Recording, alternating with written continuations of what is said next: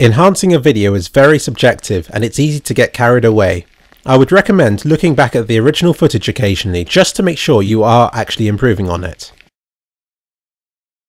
Click on this icon for the video clip you wish to edit. If the clip is too short for this icon to appear, zoom into your project with the scroll mouse until it appears, or just make the clip longer simply to click on it. I will cover various different effects as this tutorial progresses.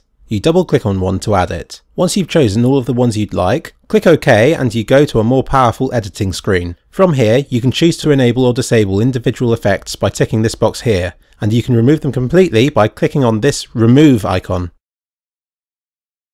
You can alter the order of these effects, and it does make a difference. For example, if you had a dark clip, you'd have brightness and contrast before the colour effects, as then the brightness is corrected, so you only have to worry about adjusting the colours with the colour effects. Double click on color curves. This is my particular favourite, as it lets you adjust everything that I will be covering in this video by simply adjusting a line, which seems to work for me. Choose the colours you wish to adjust by choosing an option from the drop down list here. In short, along the bottom is the brightness of the colour before the change, and up the side is how bright it should look afterwards. It starts as a straight line, but as we all know, curves are more exciting. Best of all, it has loads of presets for you to choose from, and it's easy to restore to default if it all goes terribly wrong. If you dislike colour curves, you can reach the same result by using brightness and contrast and colour correction, covered later. Double click on brightness and contrast. As you can probably tell, I chose this clip because it's the worst case scenario. It's horribly dark, and even though we can lighten it up, there will be telltale artifacts, such as grain and slightly off looking colours. Still, we can at least improve it.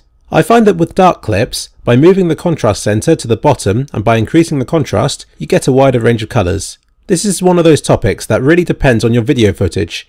It doesn't take long to adjust the sliders and to see what works for you. Double click on colour balance. Vegas has a lot of options for correcting colours. In short, it lets you adjust the feel of your clips. You can up the blue and green for a cold, matrix look, or increase the red to make the clip feel warmer. Alternatively, you can go mad and make it look like Instagram. But no, try to resist doing that. You can alter the colours for shadows, midtones and highlights, and if you're feeling particularly experimental, try the colour corrector tools for even more control. Trial and error is a powerful tool. If you are in any doubt as to whether you've improved it, click on this tab at the top to toggle the effect on and off. In this case, you can see that it was better before.